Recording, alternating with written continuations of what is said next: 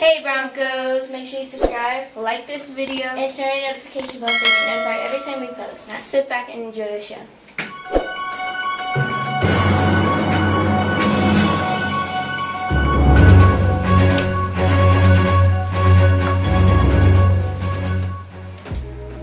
Today is the last day that you can purchase candy grams. Candy grams will be $1 and they will include a candy flower and a short message. You can purchase them by these teachers. For 6th grade, you can purchase them with Ms. Glover or any other participating teachers. For 7th grade, Ms. Lewis or any other participating teachers. And for 8th grade, Ms. Harvey or Ms. Waddy or other participating teachers. CSE meetings will be held from 3:15 to 4:20 on Thursdays.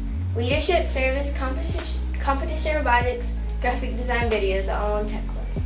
This is a reminder that Multicultural Club will meet on the 2nd, 3rd, and 4th Wednesday of every month in room 801. Now over to sports.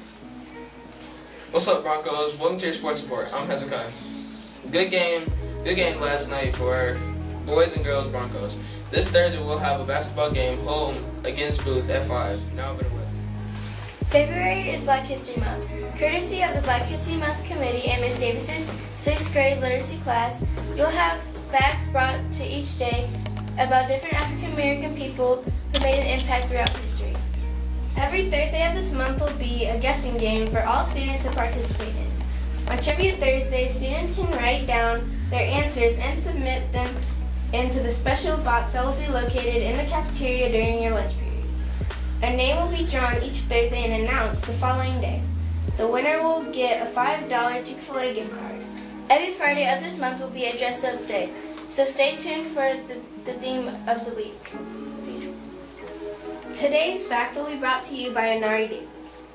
Fanny Jackson was born a slave in Washington, D.C. on October 15, 1837. Through Fanny's teen years, Jackson worked as a servant for the author George Henry, and in 1860 she enrolled at Oberlin College in Ohio. Fanny became a high school teacher at the Institute for Colored Youth in Philadelphia. The Joy Club at VMS is happy to share the Week of Kindness with students and staff.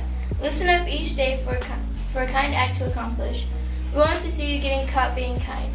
Today, give 3 students a compliment about something you noticed about them personally or something they did. Now over to the thought of the day. Good morning, Broncos. Your positive quote for today is, "Don't be limited by other people's limited imaginations." And that quote is by Mae Jemison. Now back to anchors. Now remember, Broncos, eat these high C excellence in me. I'm engaged, I'm empowered, and I'm ethical. Now make sure you subscribe, Like this video, and turn on your notification bell so you get notified every time we post. Have a wonderful Wednesday, Broncos.